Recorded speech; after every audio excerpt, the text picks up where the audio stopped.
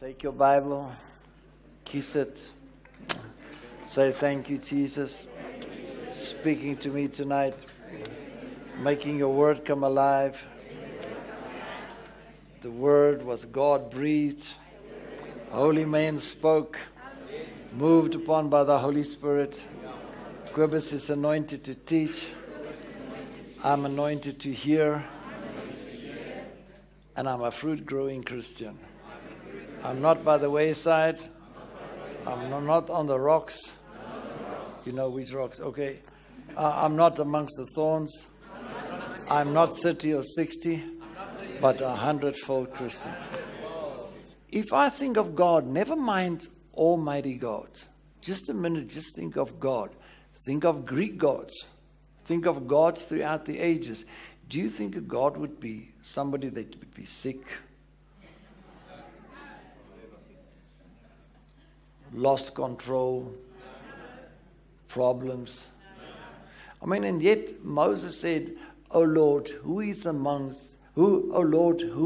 like you among the gods?" Not among the lords. "O Lord, who is like you among the gods?" Beautiful in holiness, fear. In other words, Moses acknowledged that through the ages people had gods.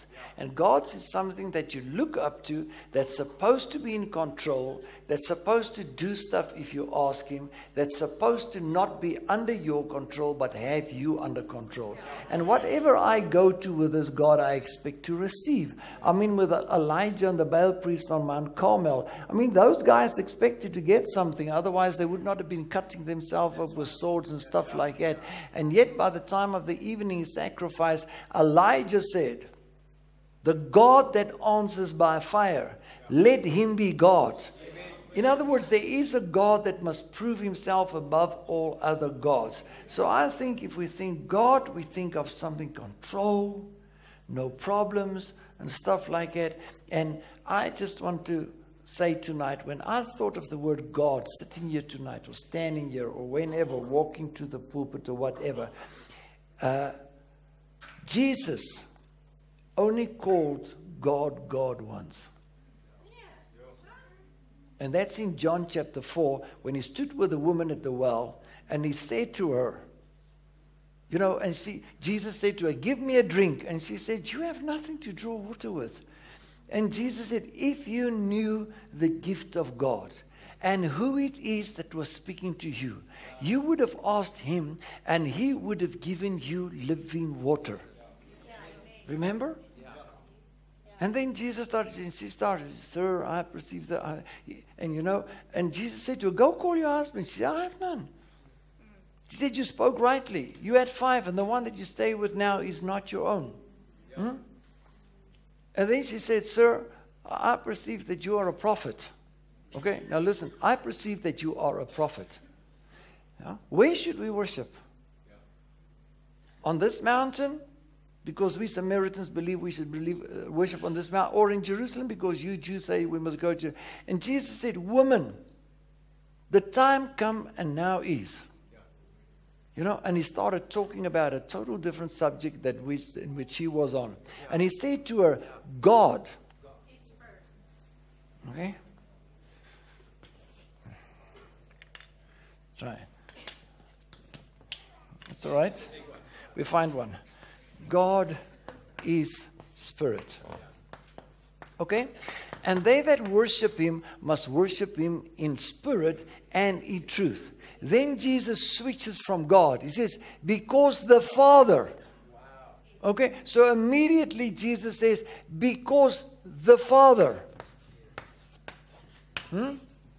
is looking for people that will worship him in spirit and in truth." And right throughout the book of John especially, whenever Jesus did a miracle, he said, "It's not me that's doing the miracles, it's the Father that's living in me. The works that I do are not my works, but the works of the Father that sent me. When I speak, it's not my words, it's the words of the Father that sent me." Then he says, "When I speak, it's not my words, it's the Father in me that speaketh. And the works I do, it's not my works, it's the Father in me that's doing the works." And then constantly Jesus would say, "The Father and I are one."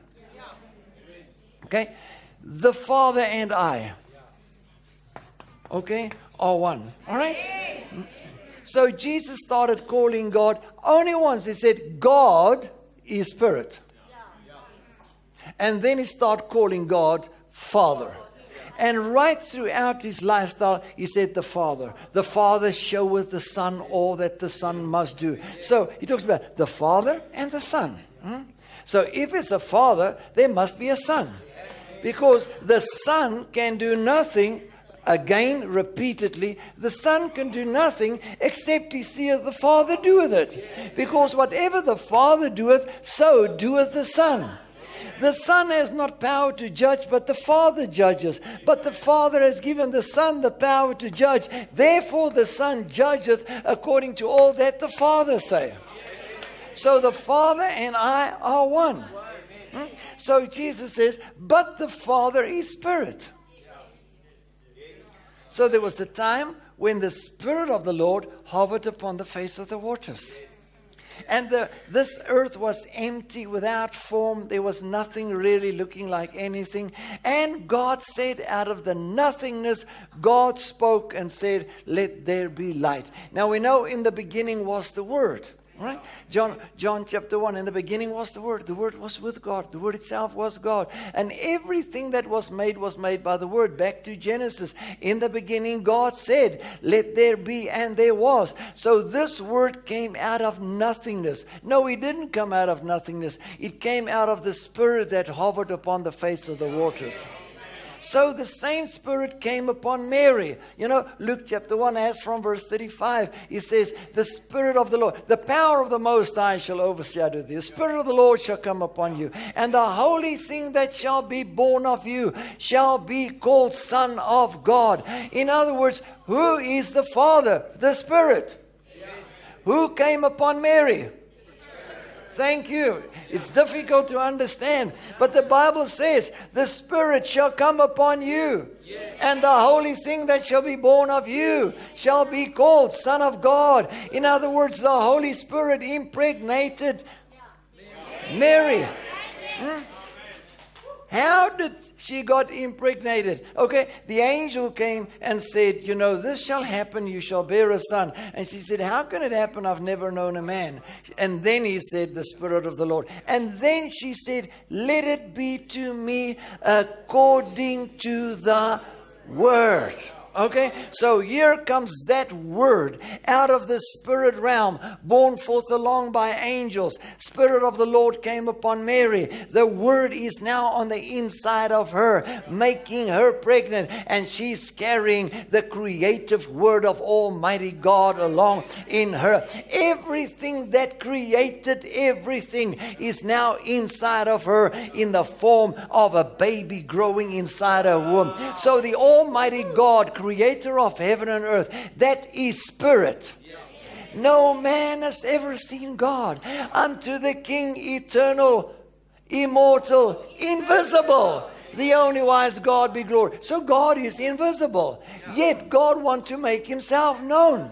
Okay, so here comes Mary. She's carrying the seed of the Word on the inside of her, carrying all of creative's power and might on the inside of her. So John chapter 1 verse 14, and the Word was made flesh and dwelt amongst us, and we beheld His glory, the glory as of the only begotten of the Father. So God, who cannot be seen, is now in word form by the Spirit, impregnating a woman. This baby is now born, called the Word is now flesh, and he shall be called the Son of the Most High, or the Son of God. But you shall call His name Jesus.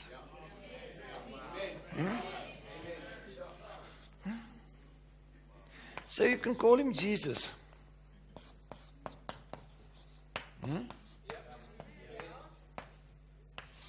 You can call Him Jesus. Okay? Isaiah chapter 9 verse 5 and 6. For unto us a child is born. A child is born. A son is given. And the government shall be upon His shoulders. And He shall be called. He shall be called Wonderful Counselor, Mighty God, Everlasting Father, Prince of Peace. And you can go on. Fountain of living water, bread of life, bright morning star. So he didn't stop when he said he shall be called. He's trying to say this is what you can call him. But what actually happened is when the Spirit, the holy thing that shall be born of you shall be. Just say it, because if the revelation hits you, you're not going to sit like a pimple on a pole. Okay? So, the holy thing that shall be born shall not be Jesus, shall not be wonderful, shall not be counselor. The holy thing that shall be born shall be called the Son. But you can call him Jesus. You can call him wonderful. You can call him counselor. You can call him mighty. You can call him anything. Okay, so the word on the inside of Mary, by the Holy Spirit that came upon her, gave birth to God in the flesh.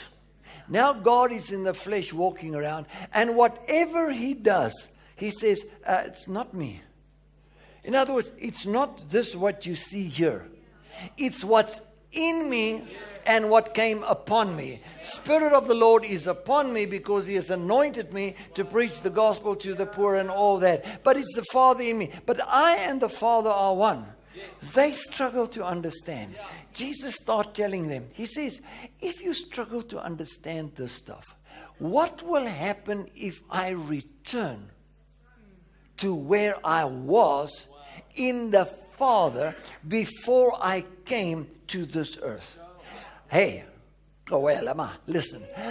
If you struggle to believe this, what I'm now busy with, if you struggle to take this, what are you going to do when I return to the bosom of the Father? What is the Father? Okay, so where is he? So Jesus came out of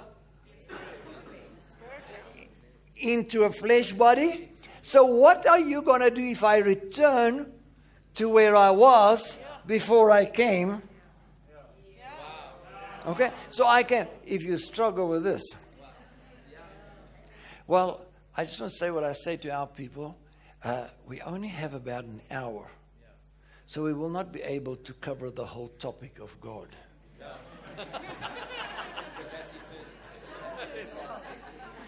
But I'll try my best to do a portion. But we do have a book that we sell in our bookshops. You can get it at Executive Books. You can get CNA, PNA. You can get all over. It's called Bible. It's got more on the story. So if I just touch on a portion tonight, you can get the whole thing.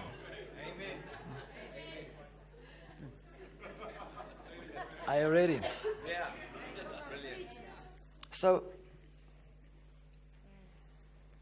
now Jesus is now on the earth. God in flesh. 1 Timothy 3:16. Listen, great is this mystery of godliness. God, who is invisible, was made manifest in the flesh. The Word, maybe we should just write a few words down. The Word that became flesh, yeah? And the Spirit, okay? The Word became. God was now made manifest in flesh. The Word became flesh and dwelt amongst us, okay? Was seen of angels. Seen of angels. Okay. Seen of angels. Okay?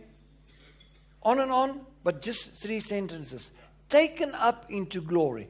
What will happen if I go back to where I was before I came?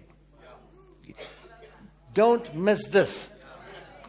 If you struggle with the stuff I'm talking about, what's going to happen if you see me going back to the Father from whence I originally came? Okay. Seen of angels, Child is born, son is given, government upon his shoulders. I and the Father are one. The Son can do nothing except he sees the Father do it. So let's just start going straight into the stuff. In Psalm chapter 2, and Paul quotes it there in Acts, he says, it is written in the second psalm of him, you are my son. This day have I begotten you. From the word got, begot, past tense, beget, but present, continuous, begotten. Okay, just listen. In James chapter 1, it says, out of his own will, he begat us. Yes. So if he says to the Son, you are my son, this day have I begotten you. And he says of you, out of his own will, he begat us unto himself. Then it means something happened to you. Hebrews chapter 2 talks about the captain of our salvation had to be made perfect through sufferings. Man, this is cool. The captain of our salvation. I'm just writing keywords here because this is going to freak you out. You see, he says the captain of our salvation had to be made perfect through sufferings. He says, because this was his purpose. He wanted to bring many sons into glory. For this reason, he is not ashamed to call them brethren.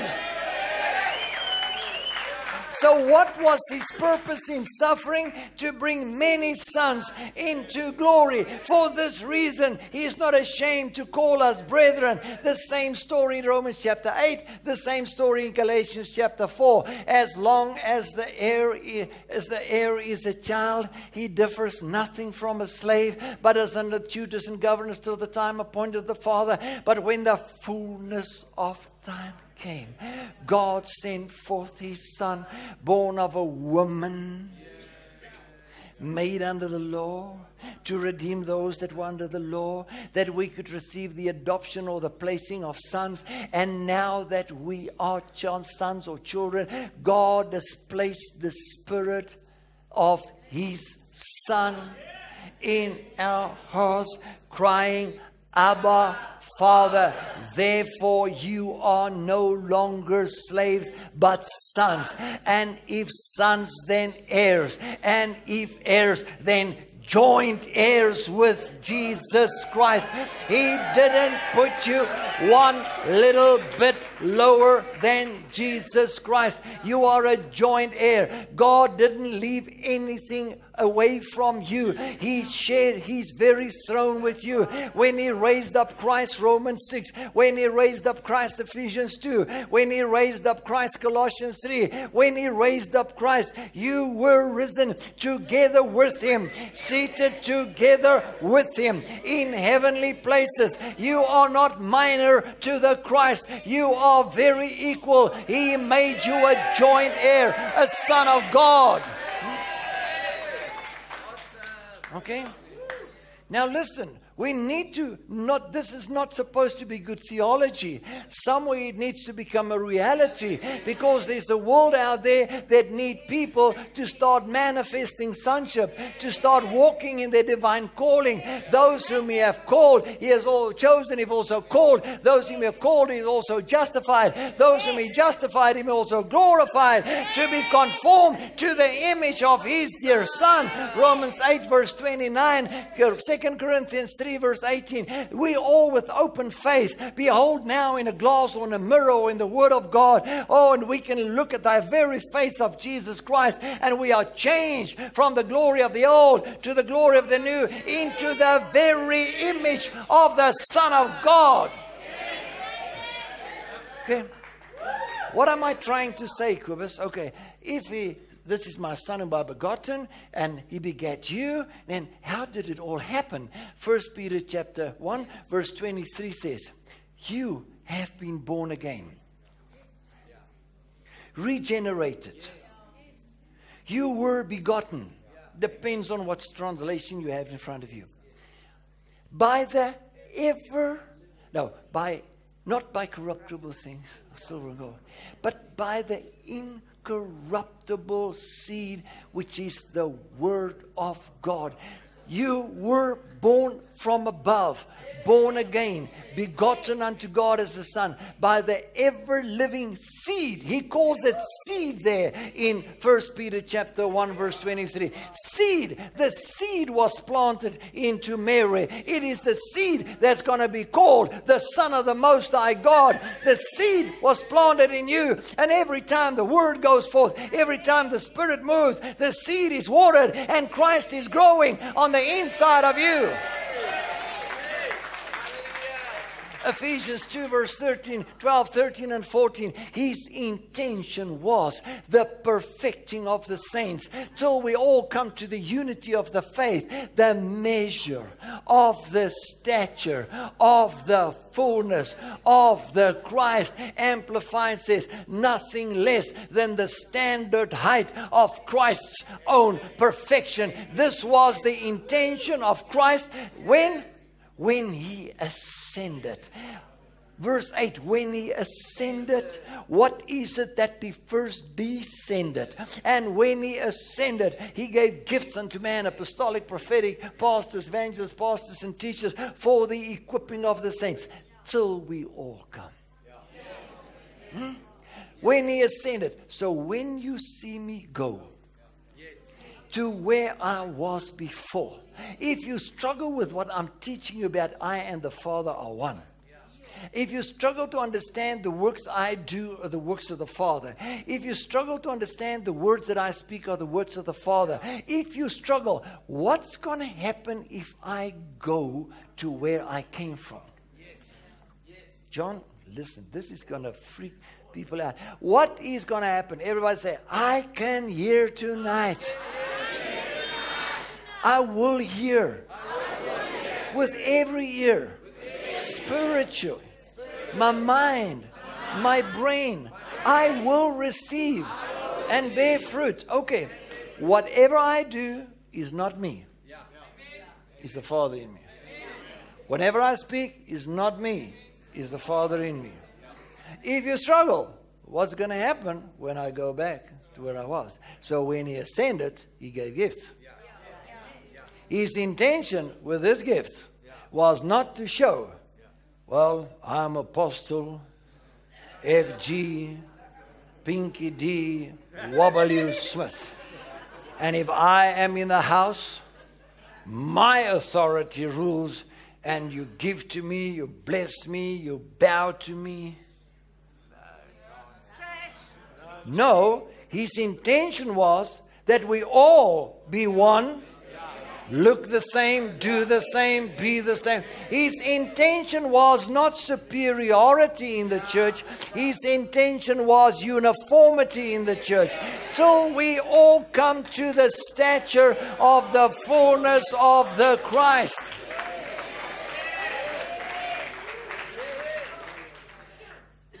When the apostle come in the house, people bow. What a lot of junk. They didn't even do it to Jesus. Whenever anybody bowed to Jesus, Jesus immediately said, stand up. We're not supposed to force down authority on people. We're supposed to rule the universe and bring everybody up so that we can together take charge of our universe. We're supposed to rule the storms and the winds and the money and the gold and sickness and disease and demons and devils, not people.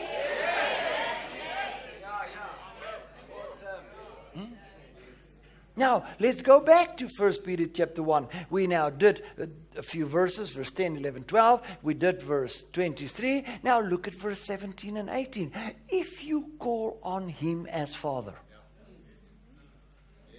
I thought we heard something about Father. If you call on Him as Father, you must know, amplified, you must recognize that you have been redeemed from the useless, fruitless way of living that you have inherited from your forefathers by the precious not blood, the precious blood of Jesus, like that of a sacrificial lamb who offered him unto God. In other words, the blood of Jesus took me out of all my forefathers' stuff.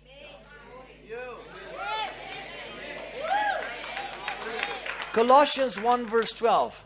He hath delivered us from the kingdom of darkness. No, from the domain of darkness. Dominion of darkness. Not even kingdom. Dominion of darkness. And translated us to the kingdom of his dear Son. 1 Peter 2 mentions it a little bit different. He says, he has called us out of darkness into his marvelous light. That we who were not a people are now a people. We who have not received mercy have now obtained mercy. And you are called what? A chosen generation. A holy nation. A royal priesthood. Royal priesthood. Royal kingdom. Kingdom. Kingdom of priesthood. Kings and priests. Okay? Revelation 1:5 and 5:9. He has washed us in his blood and made us to be kings and priests unto our God and Father. So we are kings and priests unto God by the blood of Jesus.